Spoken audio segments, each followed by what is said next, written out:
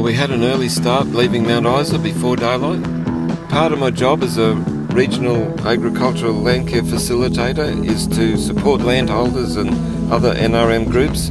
So we're heading out into the territory and then we'll come back and go down the Georgina.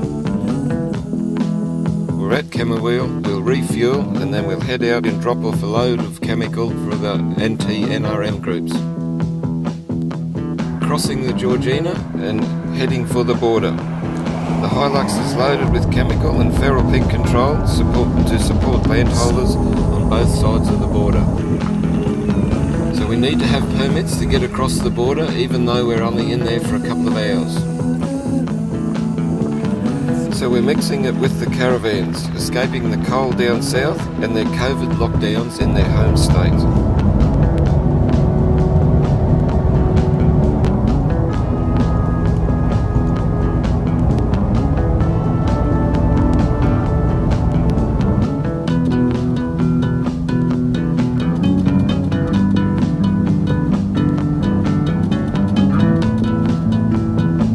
So we're here now at the Up and Downs turnoff.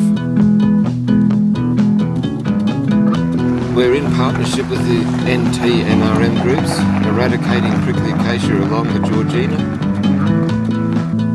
We're dropping the chemical here at Avon, the grassland pellets, tebuthyron based, that they'll use for the Prickly Acacia control.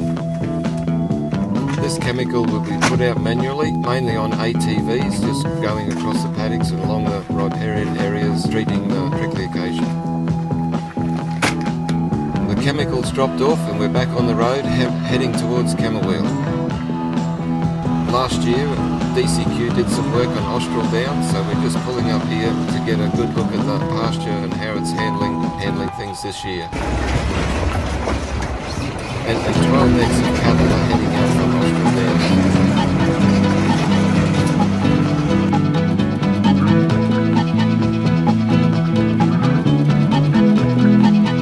And the caravans are left far behind as we head down the Georgina.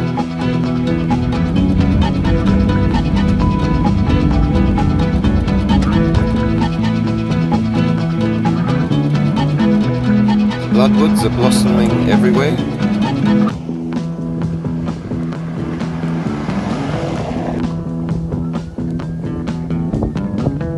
The last drop-off is at Headingley, where chemical and feral pig control gear is passed over to the manager, Chris.